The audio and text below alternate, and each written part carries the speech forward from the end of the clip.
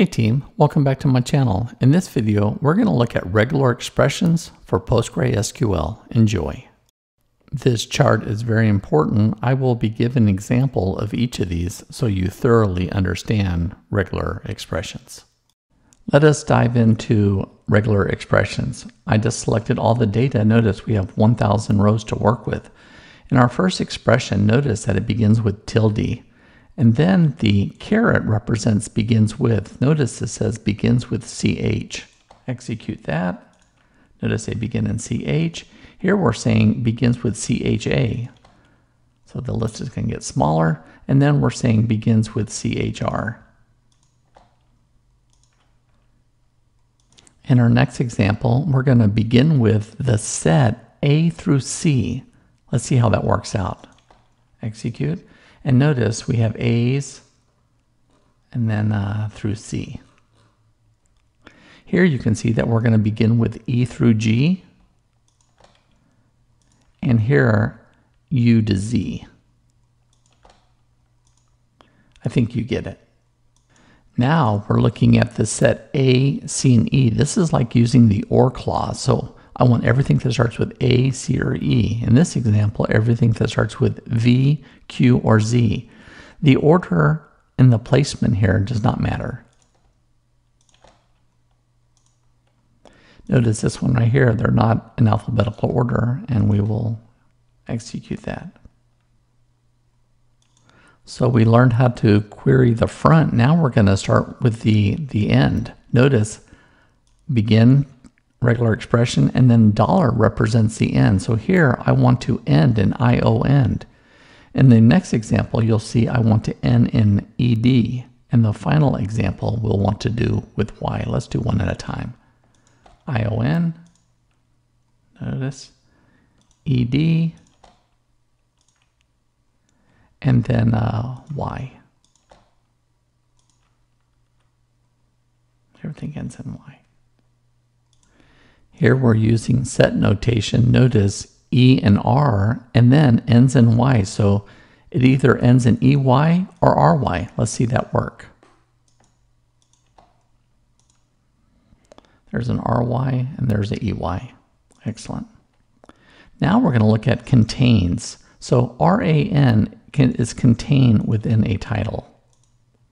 Notice RAN is in there somewhere. Here you can see I'm using RAN or ION. And those contain in there.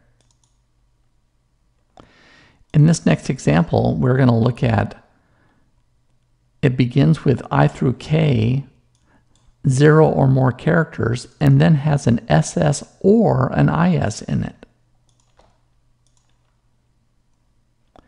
In the next example, we're going to say the title contains RAN, ION, or ends in ED.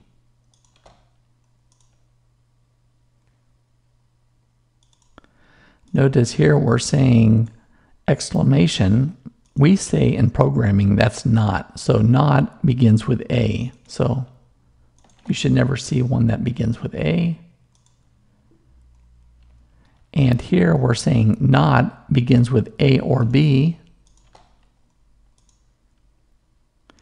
And here we're saying not begins in the range A through S, so it should begin with T.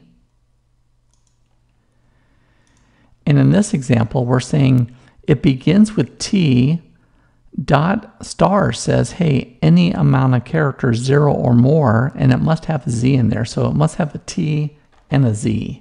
So let's see that work. So there's your T, Tarzan, and Truman Crazy. Nice. Notice it begins with T, any amount of characters 0 or more, and it must end in ZY dollar. Dollar represents the end. Truman Crazy. Now we're going to look at case sensitivity. So notice here, I'm going to say, give me a title where there is a CY. It contains a CY.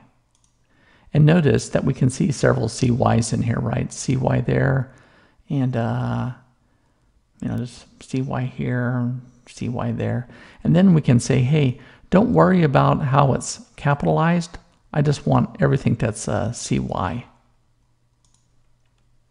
And notice now we have a capital CY, little cy.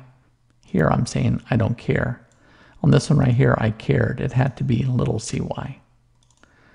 The second letter must be an A. Notice we say dot. Dot is any letter, must begins with. The second letter is an A.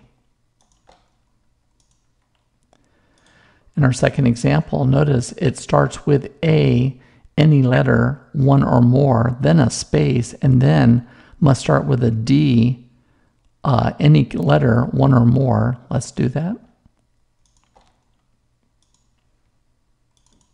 Earlier, we learned about case sensitivity. Notice I'm saying must start with A, any letter, one or more, a space, and then a D, one or more letters thereafter.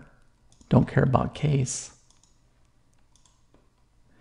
Don't care about case must start with A-E-I-O-U and then be followed by at least one character. Then the second word must begin with a D.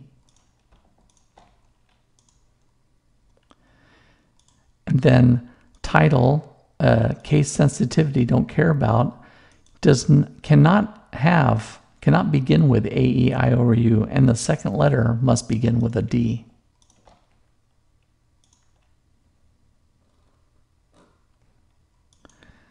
In our next example, notice that we turn off case sensitivity.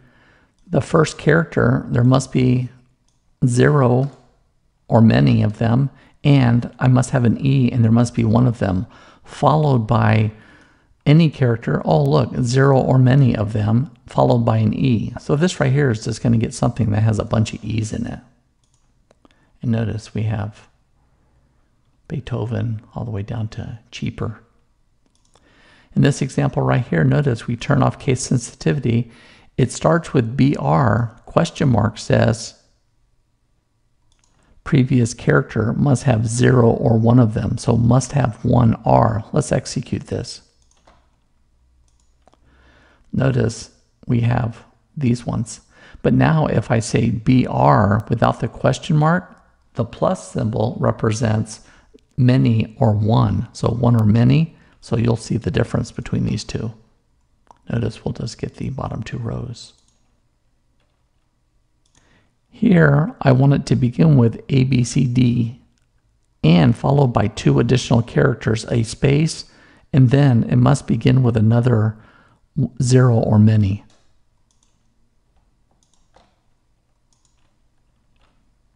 The next example, don't care about case, A through Z, 2 characters.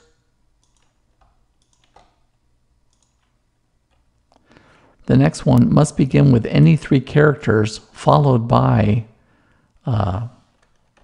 any character at least one time. In the next one, I don't care what the first character begins with, but it must be followed by A-E-I-O-U and then another letter, then a space, and then at least one character in the second word. So look at that, just 3 characters in the first word, and then many in the second. And our last example begins with any character and then not. The second letter cannot be A-E-I-O-U, and then the third letter, I don't care about, a space, and then at least one character in the second word. And there you have regular expression. Regular expression is something that you're going to need to practice, and practice makes the master. I hope you learned something here, and I look forward to seeing you back in my next video. Have a good week.